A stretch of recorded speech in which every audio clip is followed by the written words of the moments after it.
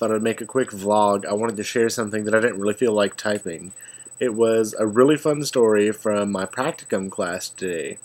So, I've mentioned in my MySpace blogs about this really old Chinese woman who I have dubbed Grandmother China. She's kind of grown on me since last semester. She's pretty funny, always has lots of stories, a little rude, interrupts a lot.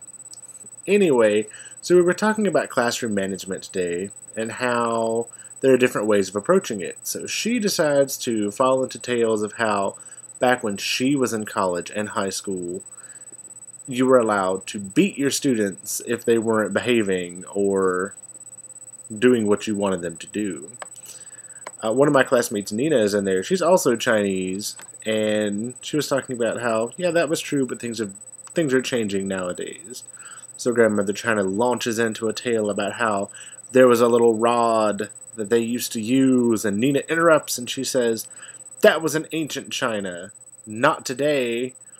And so Grandmother China says, yes, when I was growing up and I just died, because I always write about how old she is and how she was there when the Great Wall of China was put up and everything. So, yeah, I just wanted to share that little nugget with you. And if you hear a screeching on this video, hopefully that'll be fixed soon. I'm going to start using a external microphone instead of the one inside the computer, which is a little jacked up. Thanks, Apple. Alright, until the next blog, vlog, whatever.